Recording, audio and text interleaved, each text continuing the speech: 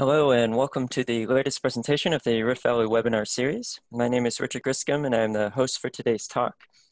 If you are participating in the live webinar, you can submit questions or comments in the chat module of the Zoom application. Today's speaker is Dr. Helen Eaton. Helen is a member of the Uganda-Tanzania branch department of SIL International, and she has extensive experience researching the Sandawe language of central Tanzania, as well as a number of Bantu languages spoken near Mbeya in southern Tanzania, as a part of a career that spans over the past 2 decades. Helen has produced a number of publications based on this research with a strong focus on the domains of information structure and narrative discourse, and also including a grammar of Sandawe in 2010.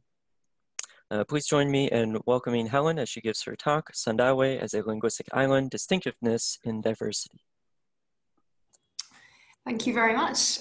Thank you for the opportunity to give this presentation, and thank you to those listening now and those listening later as well. I'd like to start with a disclaimer and a warning. The disclaimer is that I'm not a sociolinguist, and this presentation is far more sociolinguistic than papers I normally give. My PhD was in discourse. My day job involves more orthography than anything else. But a couple of years ago, I was asked to talk on Sandawe at a workshop on linguistic islands in Africa. And what I'm showing you today is a version of that presentation. I thought it would be a good fit for the interests of this group. It's very much an overview of Sandawe, the language, the history, its speakers. And as for the warning, I'm in Tanzania, I'm in Mbeya, so I'm at the mercy of TANESCO, which I'm sure you'll understand means I may cut out at some point, but hopefully not. If I do, I've got other ways to get back online, so please bear with me if that happens, and hopefully I can come back in after a few minutes. So what I'd like to talk to you today about is this idea of Sandawe as a linguistic island. And as you all know, I'm sure it's surrounded by languages from different language families. So in this basic sense, it can be described as a linguistic island. I'm going to touch on some different definitions of linguistic island at the end of this presentation, and look at to what extent Sandawe fits these definitions, because it's not quite as simple as it sounds. But I would like to spend most of my time today considering the ways in which the Sandawe language and its community are distinctive, even in the midst of the great diversity surrounding them. So in order to do this, I will be looking at these areas. So I'd like to start with the Sandawe language community in general, some general points about the community, then some issues relating to its history and the classification of the language. And then I'm going to talk something about the sociocultural characteristics and also some typological features of the language, and also touch on attitudes to the Sandawe language, and ending with this question of whether Sandawe does really count as a linguistic island. So before I continue, I would like to mention my own history with the Sandawe people, my credentials for talking about their language on their behalf. I first lived in the Sandawe area 23 years ago, and I spent about 4 years in total living there, including a 3-year stretch from 2002. And since moving down to Mbeya, I've visited the Sandawe area often, and during a visit in 2016, I conducted interviews with 4 Sandawe speakers specifically on this topic of Sandawe as a language island or a linguistic island. So their contributions have informed much of what I'm going to be talking about now. So at first glance, what is most striking about the Sandawe language community in Tanzania is that it's not a linguistic island in the middle of a sea of Bantu, which is what we might expect if we thought about Tanzania as a whole, where the vast majority of languages are Bantu. But again, probably we all know Sandawe is surrounded by members of 3 of Africa's 4 major language families. Whether Sandawe itself is a member of the 4th, Khoisan, and whether that is a family, is a matter for debate, as we'll see. But in this map, we can see the languages neighboring Sandawe. So we've got Nyaturu, Gogo, Rangi or Bantu from the Niger-Congo family, Iraq, Alagwa, Burunge, Cushitic from the Afro-Asiatic family, Datoga is Nilotic from the Nilo-Saharan family. So we have a great mixture. The Sandawe community is located in what's now the Chemba district of Dodoma region. The area that the community occupies is part granite hills, part flatlands. It's about 50 miles north to south and 40 miles east to west.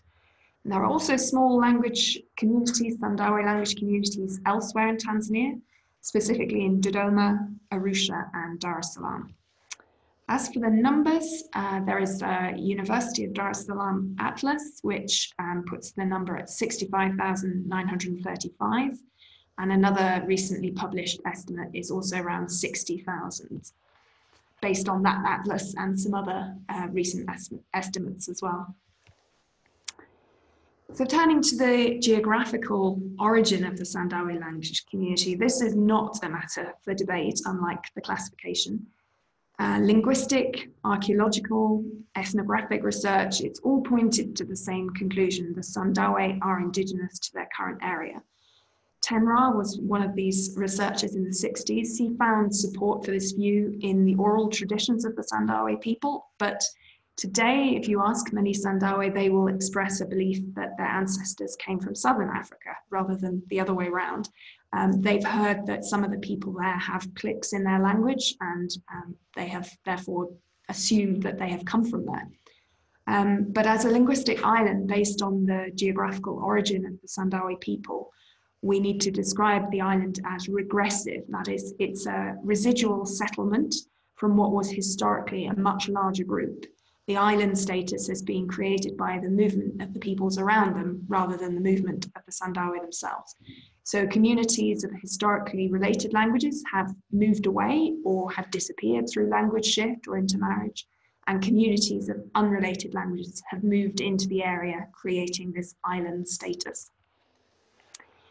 This history of the Sandawe people has been viewed as a kind of a puzzle by some, particularly by Newman, who questioned why the Sandawe were able to survive as a distinctive people group and not be displaced or absorbed when other people groups moved into the area, as often happens.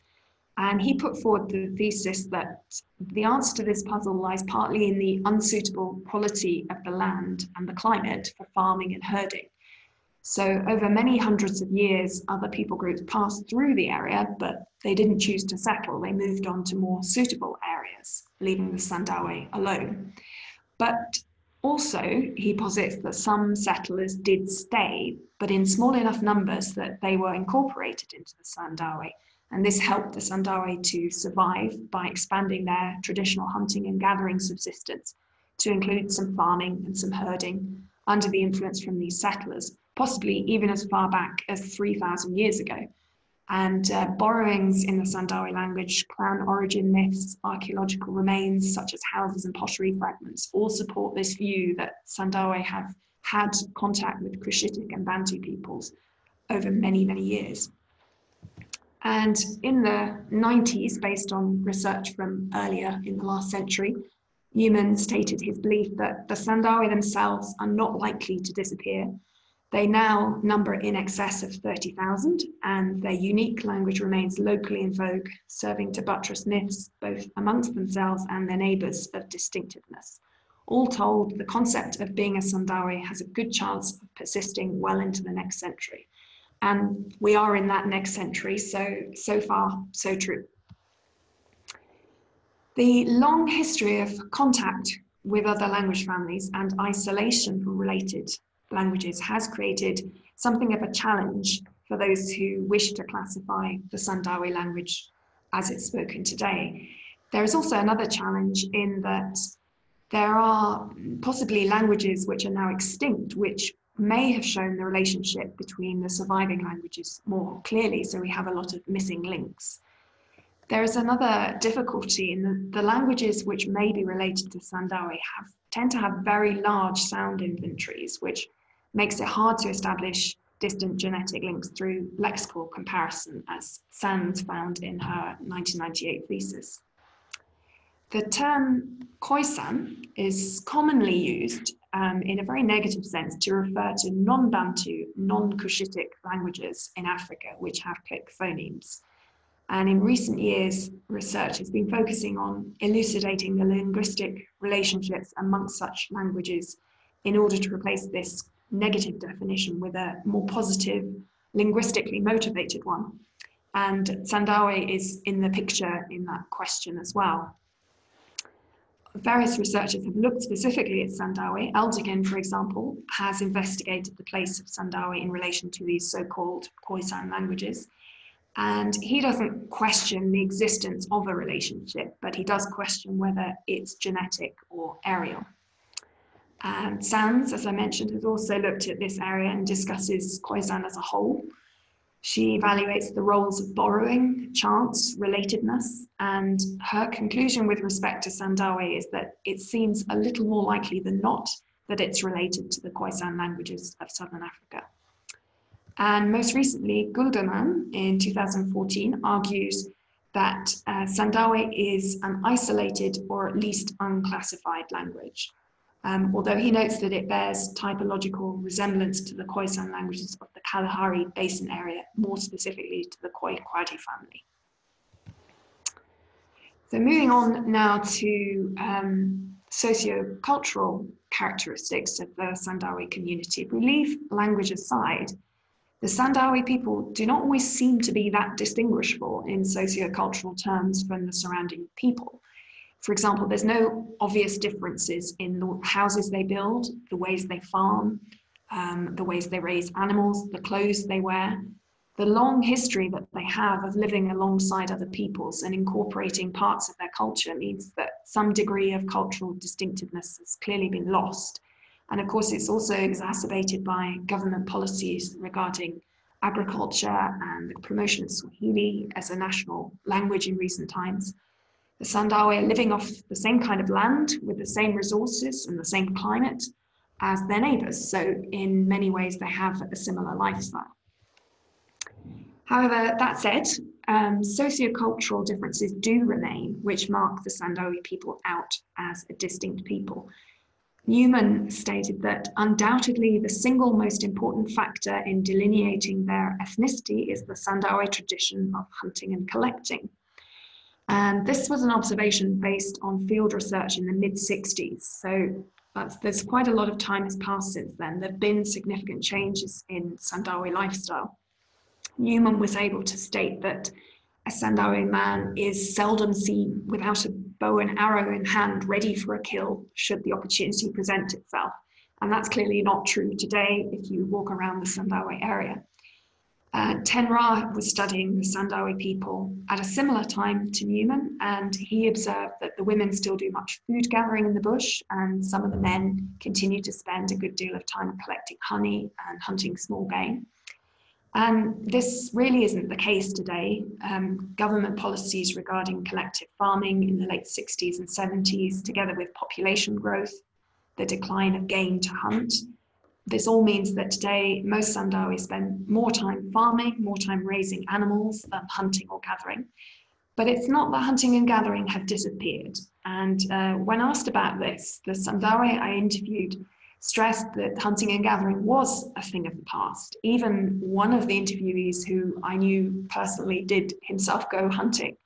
And this is possibly an indication of embarrassment associated with this lifestyle. The local non-Sandawe I spoke to were very quick to note that the Sandawe are very good with a bow and arrow, and they have great ability in tracking animals or people, even thieves, for example. But the Sandawe themselves were reluctant to mention this. And Newman found it was not unusual to hear the Sandawe derided as bush people, and it's perhaps in reaction to this attitude, which is very much still in evidence today, that the Sandawe I spoke to played down the continued importance of hunting and gathering to me as an outsider. And similarly, none of the Sandawe I interviewed mentioned their physical appearance as a way in which they differ from the neighboring peoples. But aside from their language, this is the most obvious distinctive characteristic of the group. However, equally, there are many people within the Sandawe community who speak the language and have Sandawe ancestry, but don't have what might be termed a typical Sandawe look. So in this picture, we've got 5 people who are all Sandawe, but the man in the white jacket on the end doesn't have a very Sandawe look in comparison to the others who have more of the typical Sandawe look. Within the Sandawe community, Tenra found that there was a dialect divide. The Dekla Sandawe and the Bisa areas form the 2 principal divisions of Sandawe country in terms of ethnic, cultural, and linguistic identity. So on this map, the straight purple line, diagonal purple line, shows the dividing line between these 2 areas that Tenra identifies. So the Tekla are on the western side of the line and the Bisa are on the eastern side. And Dekla, which means proper, he described as the Sandawe who consider themselves to be the Kuth Sandawe, and the Bisa are the uncouth. And he found that although this distinction was, this division was distinct and recognized by the Sandawe themselves, they also maintained that all Sandawe are one people, forming a single tribe. And this division was reflected linguistically in slight and gradual differences between the 2 varieties. And this division was not really found in the later research that I personally was a part of. We found similar slight dialectal differences determined geographically, but no Sandawe speakers who described any linguistic variety or division of the people group as Dekla, and no Sandawe who would describe their own variety or themselves as Bisa. They would describe other people as Bisa, but not themselves. The main dividing line, according to dialect, is as shown, and that fits with what Tenra found, but there's a slight further distinction. You can actually identify a Western variety and a Central variety as well, which is the curved purple line. Tenra found that all Sandawe can understand each other without difficulty, and this is certainly true of the dialect situation as it stands today. There are differences, but they are very slight. So before we compare the Sandawe language with the languages to which it may or may not be related in Southern Africa and also to its neighbouring languages, it's helpful to give a very, very brief overview of the phonology and the grammar of the language. So this will be fast. In terms of vowels, Sandawe has 15 vowel phonemes. Oral vowels have a phonemic length contrast, but nasal vowels do not. They're always long. There are 44 consonant phonemes, of which 15 are pronounced with a velaric ingressive airstream, i.e. our clicks. This table gives the 29 other consonants, the aggressive consonant phonemes, the non-clicks. There's quite a few things to note here. One, there is contrastive aspiration in voiceless plosives, and there's an interesting variety of laterals and affricates. And then these are the 15 clicks, pronounced with a velaric ingressive airstream. As you can see, there's 3 places of articulation and then 5 types. The voiced clicks are very rare though. Syllables are open with some exceptions. There are syllables ending in a glottal stop. There are some ending in consonants created by vowel elision or through borrowing words with prenasalized plosives or nasal plus plosive sequences. Clicks occur both word initially and word medially. And Sandawe is a tonal language. It has 2 tone heights and contour tones analysed as sequences of level tones and some very interesting pitch phenomena, which Elderkin in particular has looked at. Turning to morphosyntax, with the exception of some nouns referring to people, nouns are not inflected for gender and they are optionally marked for number and specificity. Third person singular pronouns contrast 2 genders. Sandawe is an agglutinative language and the language is rich in derivational suffixes and postpositional clitics. Subject marking in the most basic clause type is by pronominal clitic, which attaches to non-subject clause constituents, often many, in accordance with information structure considerations. Some intransitive verbs have suppletive stems, which reflect the number of the subject, and some transitive verbs have suppletive stems determined by the number of the object.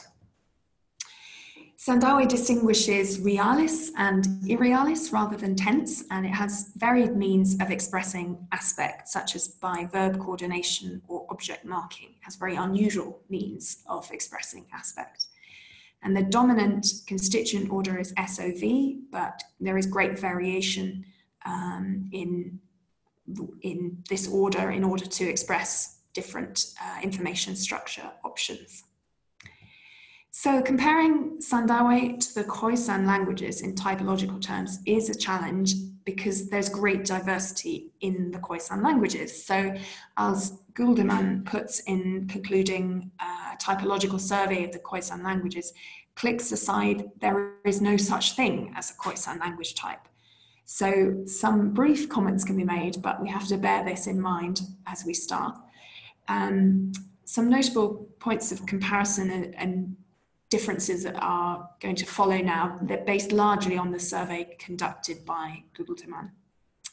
So in terms of phonetics and phonology, he notes that the only features which can be said to identify a Khoisan pattern are the use of clicks, very obviously, and the phonotactic stem patterns given here, the very basic patterns. And in both these features, Sandawe is somewhat divergent. So it only contrasts 3 places of articulation for clicks. It lacks bilabial and palatal. And also clicks occur at a lower ratio in relation to non-clicks when compared to Khoisan as a whole.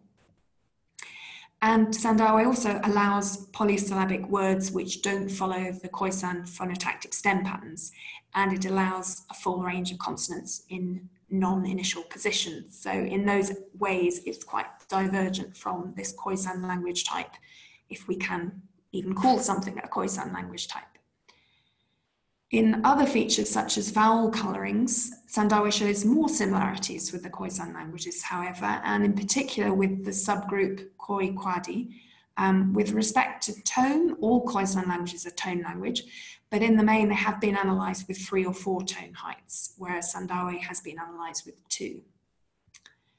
And in terms of morphosyntax, Guldeman also finds a similar situation to the one holding for phonetic and phonological features, in that there are very few features exhibited by the Khoisan language group as a whole. Only host final morphology and gender and number marking in the nominal system can be put forward. And of course, these are simply features that are common cross-linguistically. Even if you exclude Hadza, Tanzania's other click language, it still leaves more morphosyntactic differences than shared features in the Khoisan group.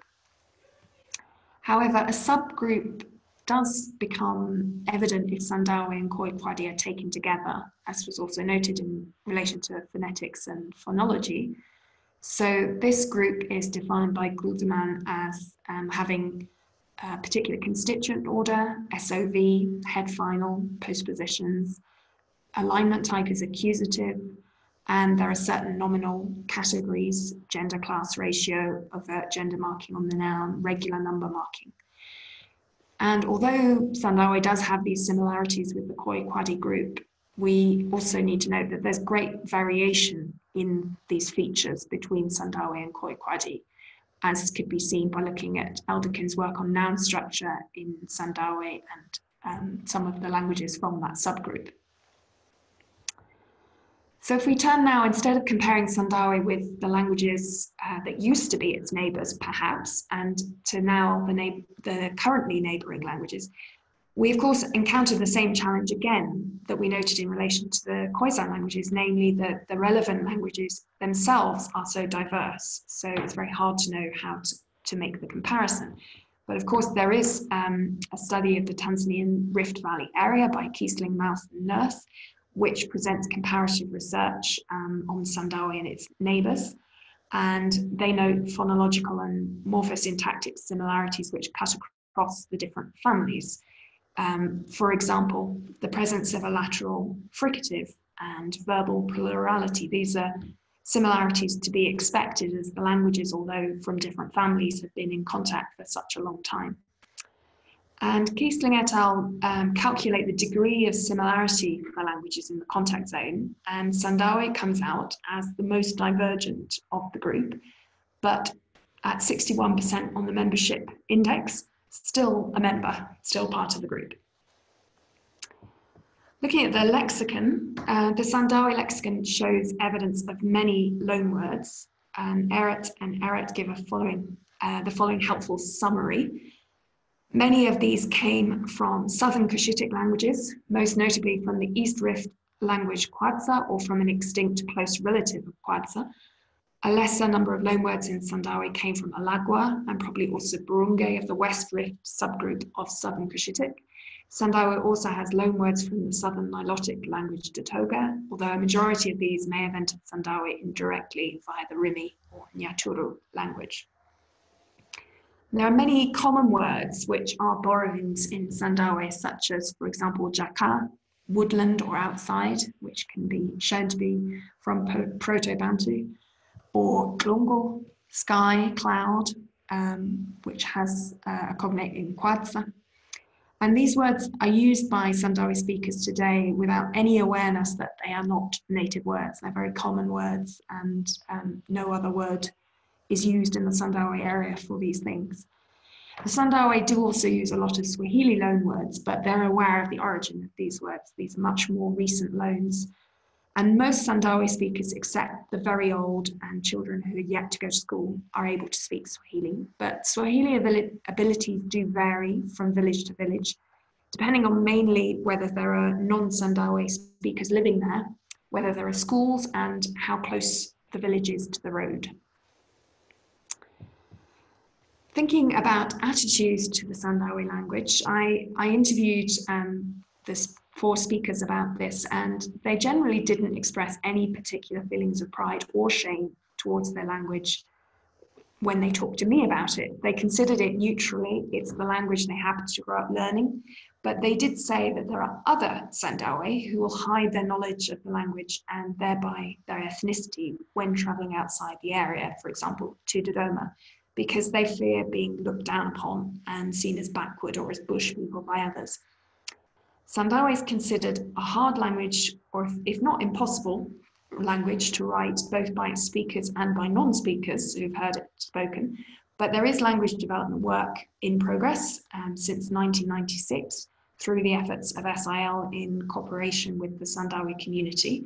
And there is an orthography in use, a chart of which you can see. There's also a lot going on online for the Sandawe language community. There are Bible portions, story booklets, calendars, newspapers, audio recordings, videos. The website is www.sandawelanguage.com, and it makes many of these products available for free. The audio and the video products in particular are popular in the Sandawe community, and they are a source of pride for some. So in all I've said so far, I have taken it as read that Sandawe is in fact a linguistic island, but as is often the case, it does depend on how you define the concept. And if you're particularly interested in this, please let me know, and I can share with you a draft paper that compares some specific definitions in some detail. But for now, to conclude, I would like to briefly make a few comments on the nature of Sandawe as a linguistic island. Firstly, Sandawe doesn't fit those definitions which assume a linguistic island has a mainland somewhere from which it's separated. The Sandawe language area is its own mainland. Other definitions stress that linguistic islands are temporary. They eventually disappear due to linguistic cultural assimilation. The Sandawe language area has been around for a very long time and it hasn't gone anywhere yet, so it doesn't really fit the traditional definitions in that sense. There's also commonly an association of social isolation with linguistic islands. But for Sandawe, this is not the case because we have Swahili as a lingua franca preventing that social isolation. So in these 3 areas, Sandawe is not what you might call a typical linguistic island. On the other hand, Sandawe is surrounded by unrelated languages, and due to its use of clicks, this distinctiveness is undeniable. And distinctiveness, of course, is an important element in any definition of a linguistic island. The Sandawe language is certainly distinctive in Tanzania as a whole, but its geographical location in a part of the country rich in linguistic diversity tends to weaken this distinctiveness in relative terms. But even that said, Sandawe still stands out as more island-like than the neighbouring communities, with the possible exception, I think, of Datoga, as it's a single community with no related communities in the area, unlike the Bantu and Cushitic languages around it.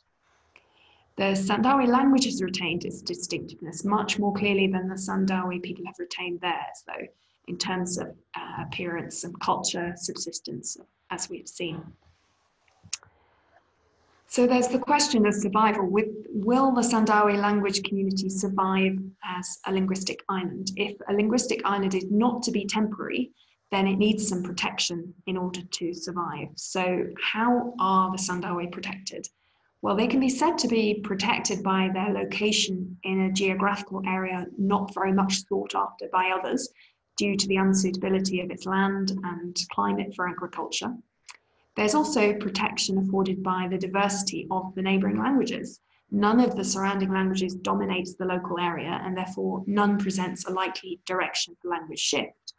And there's also no motivation for language shift out of isolation, because the overlay of Swahili throughout Tanzania means the Sandawe language community is not isolated from its neighbours.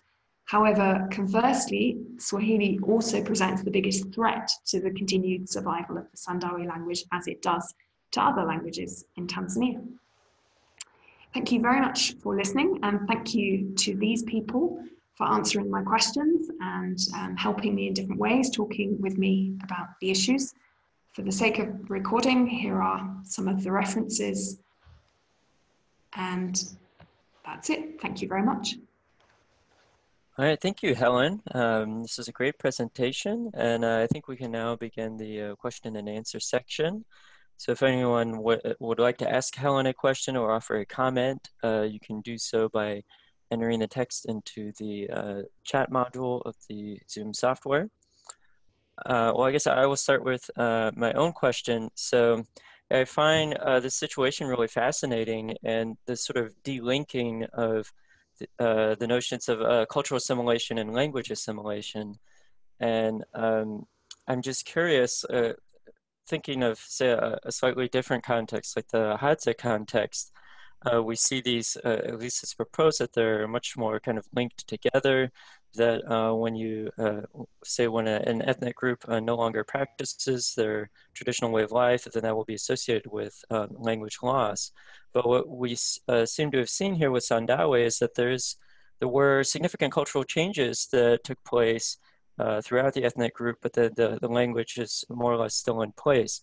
So I'm just curious if you have any other comments to add about what might have contributed to that kind of delinking of the language loss and the cultural changes. Yeah, it's a fascinating situation, I think. And I think possibly one of the factors is the time depth we're talking about, that the Sandawe have got used to this very gradual losing of culture without losing of language.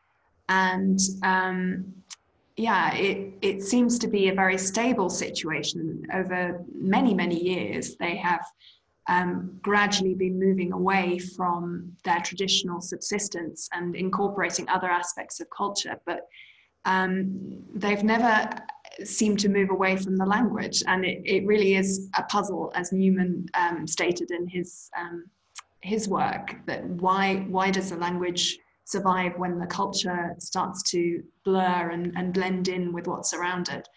And it's very interesting in the Sandawe area that when you look at the languages surrounding Sandawe, they are so different. But if speakers of those languages move into the Sandawe area, if they marry, for example, and the children, their children brought up with parents from different languages, those children in the Sandawe area will learn Sandawe. That is what they need to do, whether they have come from far away or from a neighboring group. They will learn Sandawe if they live in the Sandawe area. So it still seems very strong as a language, possibly because it's different because it's so different, maybe, that if it were another Bantu language and the people were losing their cultural distinctiveness, maybe the language would have been swallowed up by a bigger neighboring language. But because it's so different, it somehow protected itself.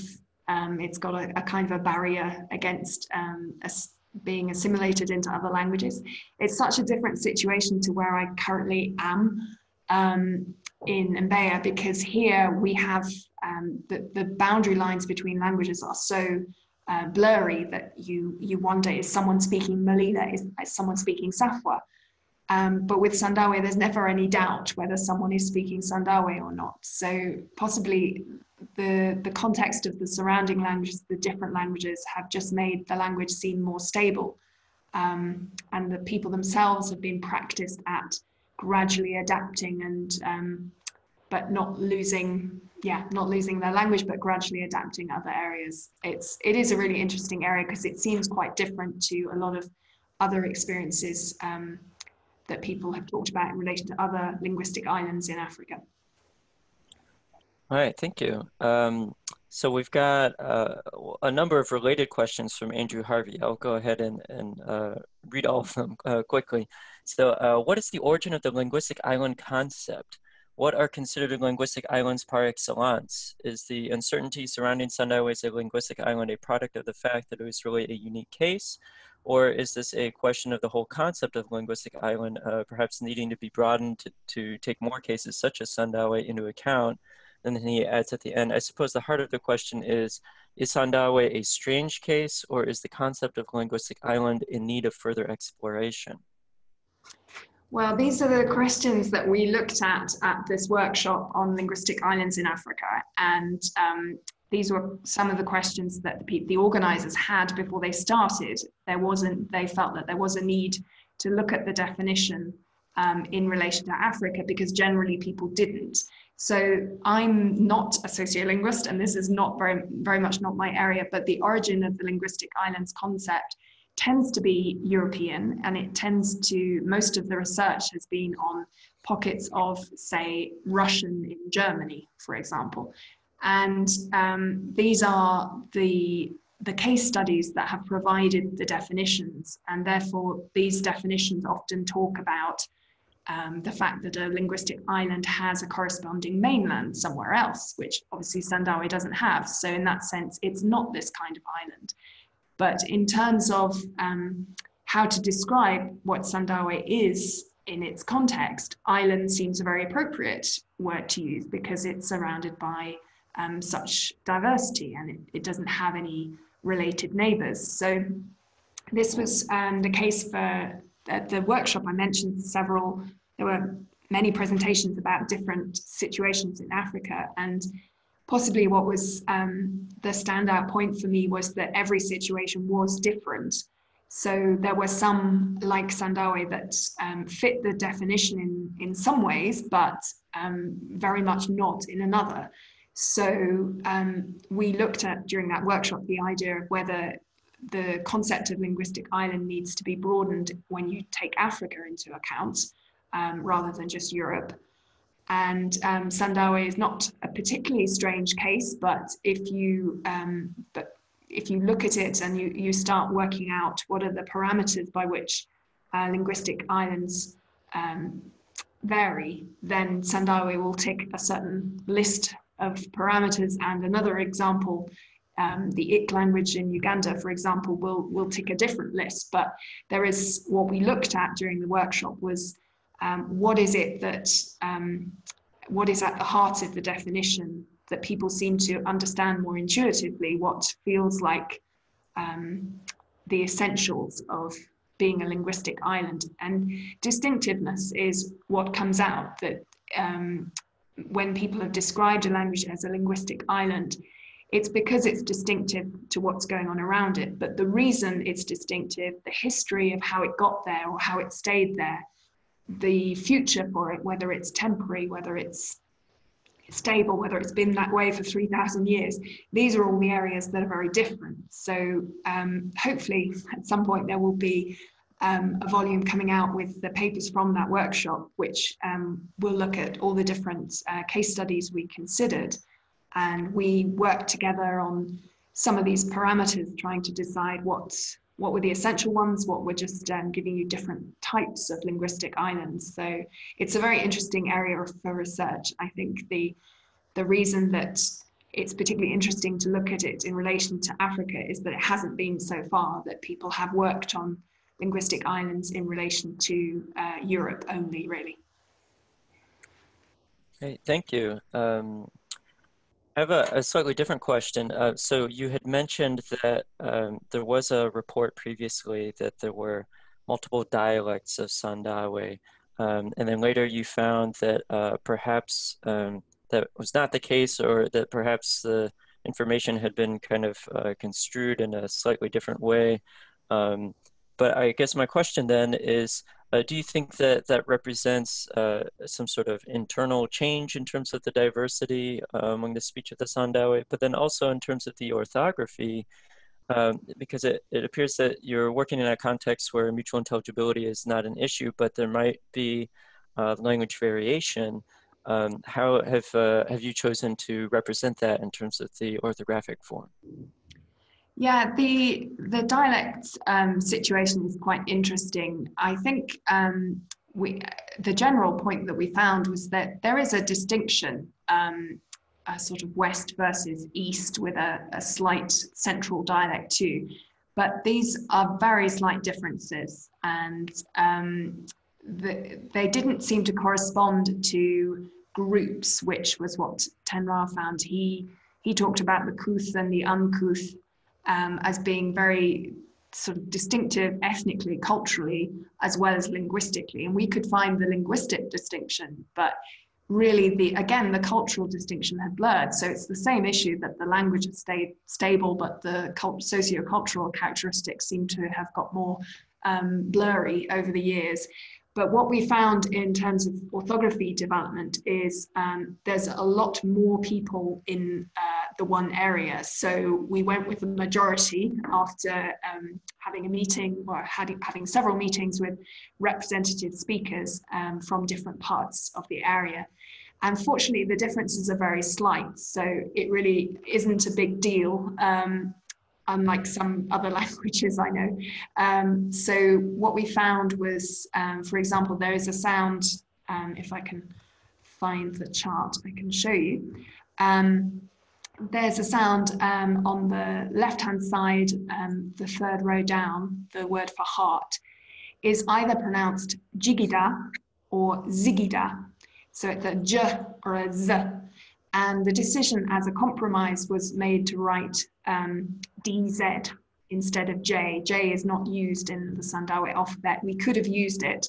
The majority say jigida, a smaller group say zigida, and as a compromise, they decided to write DZ for that sound, and then people can pronounce it as they like. So there were some very slight differences like that. There's also I remember particularly the word for cow is humbu or mumbu. So there's an H and an M there.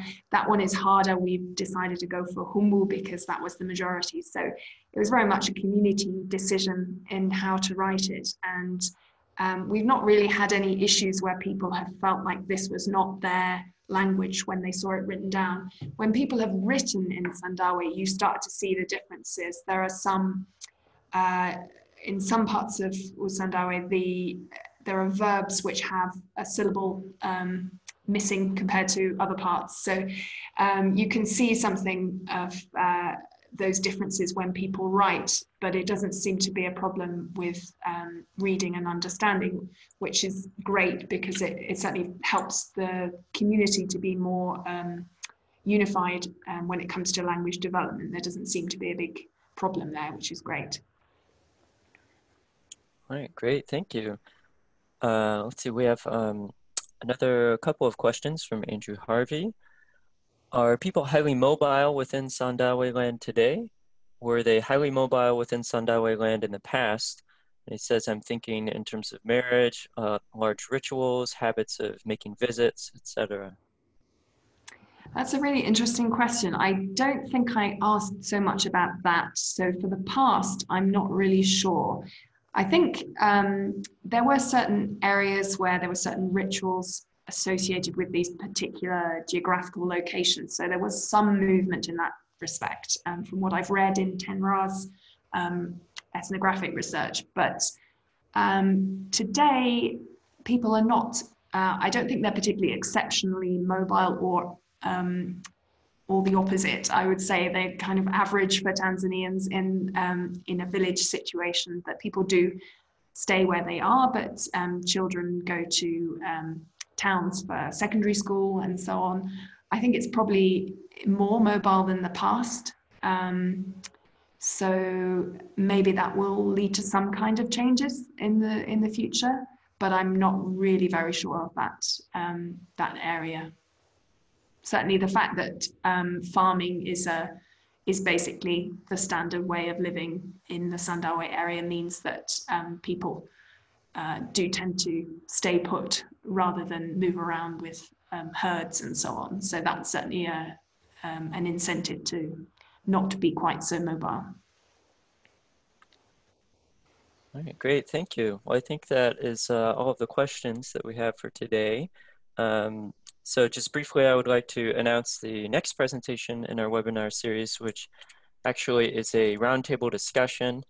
This will take place on Wednesday, June 26th at 2 p.m. GMT. And the focus of the discussion will be on documenting and describing the languages of the Tanzania Rift Valley, discussing methods and methodology. So I want to thank our speaker again, Helen Eaton, and I also want to thank everyone else for participating today, and we will see you at our next webinar.